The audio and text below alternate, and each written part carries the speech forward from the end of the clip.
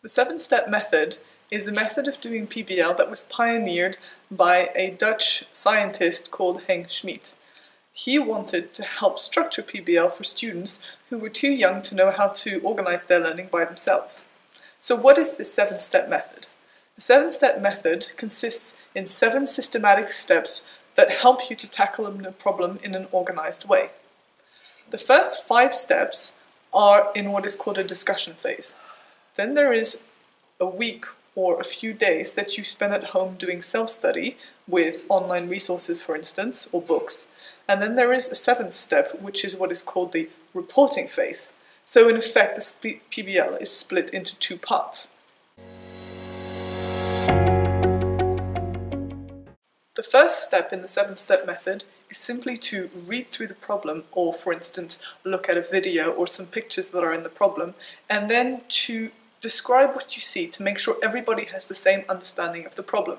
If there are any terms that are unfamiliar, they should be looked up or defined by people in the group who do know what they mean. The second step is a bit more tricky to get your head around, and this is the step in which you define the problem. Because in a PBL problem, they don't just ask you questions or give away the problem. You actually have to find out what is the phenomenon that this problem wants us to talk about or wants us to understand. So that means a little bit of investigation on part of the students, who will have to ask questions such as, what is this really about? What are the key elements in this problem that we need to look at and investigate? And this could lead to a list of questions that the students have.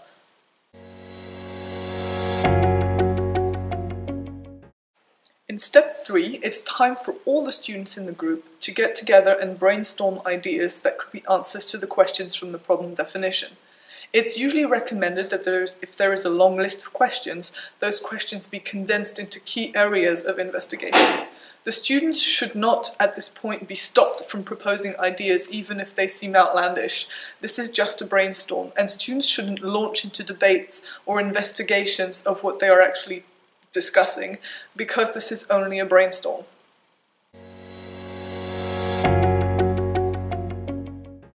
Step 4 is one of the hardest steps to implement because it involves an analysis of the problem, and many students will find it difficult to go beyond the ideas that they just had in the brainstorm.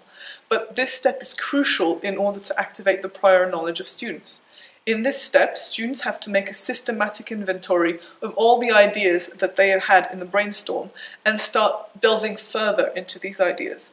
Now, the tutor will really help here by asking so-called Socratic questions, which help the students to go beyond and reach the limits of their prior knowledge. Some of these sessions can be very intense, as students really dig to see how far they can go, how many hypotheses they can generate about this phenomenon that they're investigating. There are different ways to structure this. You could either use a table or a mind map or any other kind of way that facilitates having a systematic discussion.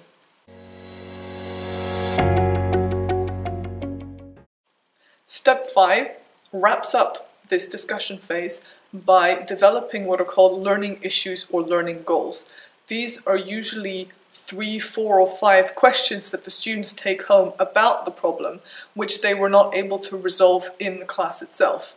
So this would be, for instance, I need to look up such and such theory or such and such author, or I need to find out how this works or that works.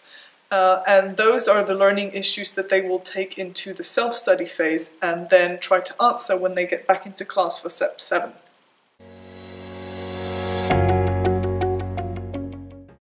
Step 6 is pretty self-explanatory. It's called self-study because the students have to leave the classroom and then go find books, journal articles, scientific literature, videos that will answer the learning goal.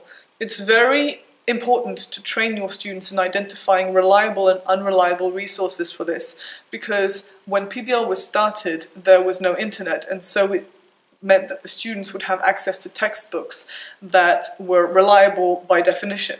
But nowadays with the internet, it's very easy for students to go and find any which answers online and not necessarily know if an answer is reliable or not. So there has to be some training of students as to what constitutes a legitimate academic source.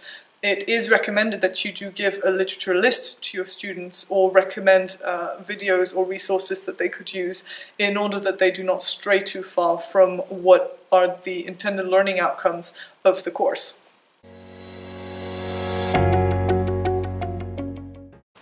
Now, it would be very easy to just say, okay, I trust that the students have done their reading, we don't need to come and discuss this. But you do need to make sure that the students have understood what they have read and that they are able to explain it in their own words.